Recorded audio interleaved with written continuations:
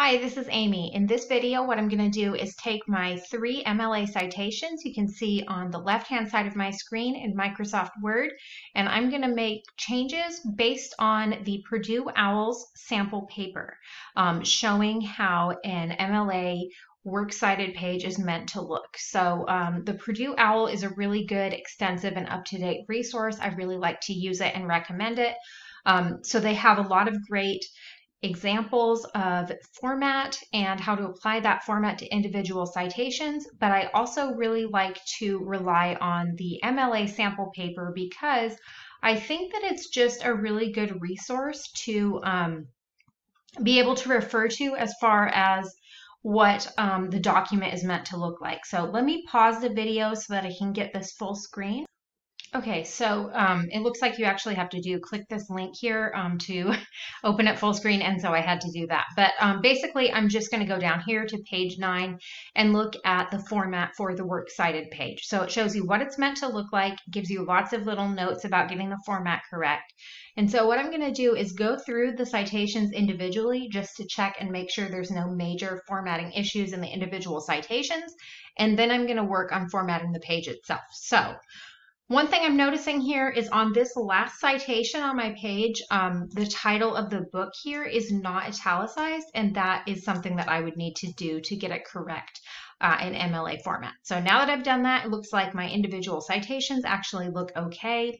And now what I'm going to do is make changes to the page itself. So the first thing I'm going to do is just really quickly add in a double spacing.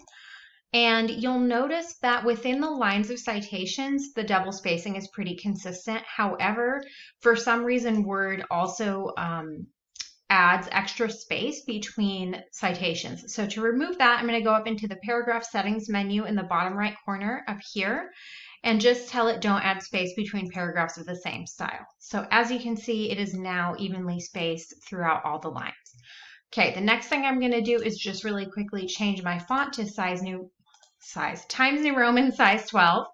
And so now my font and my spacing is consistent with my example page here on the right. I do also want to apply a hanging indent. In my example paper right now, you can see on the left-hand column or margin, everything is aligned pretty evenly on the left, whereas in my example page, the first line of each citation is aligned to the left. Subsequent lines are indented. So to actually apply that here in Word, I'm going to go back into my paragraph settings menu. Under indentation, I'm just going to choose hanging where it says special.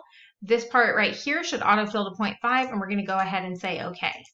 If for some reason your lines are coming over further, do check on that 0.5 and make sure it's set. It is a default, but I have seen it mess up, so just be aware of that.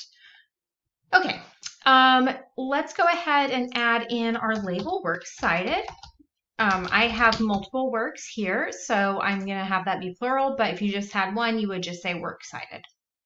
Another thing at the top of the page that we need to do is go up here to the header, double click. I'm going to tell it page number, top of page, and then select plain number 3.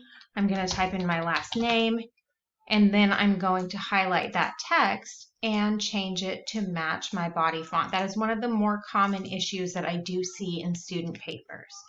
Okay, so we're really looking great so far. The only issue that I'm noticing, I just noticed something within my last citation here.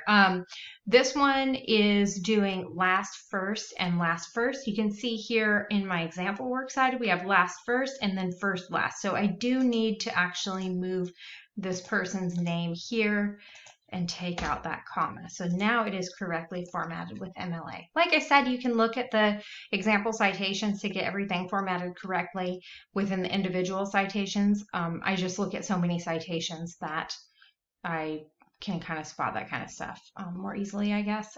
So yeah, so what we're going to do now is we do need to have our citations listed alphabetically on the page. So you can do that by grabbing individual citations and dragging them around, but there is an automatic alphabetization tool in Word, and it's right up here, and you just click and say okay. Now, I personally never change any of the default settings here, and that's always worked for me. I believe it'll probably work for you. So anyway, that is all the changes that I would need to make. So pretty short and sweet and hopefully helpful. Best of luck on your projects. And if you guys have questions, feel free to reach out either to me or to another librarian, or maybe even your teacher who's grading your assignment.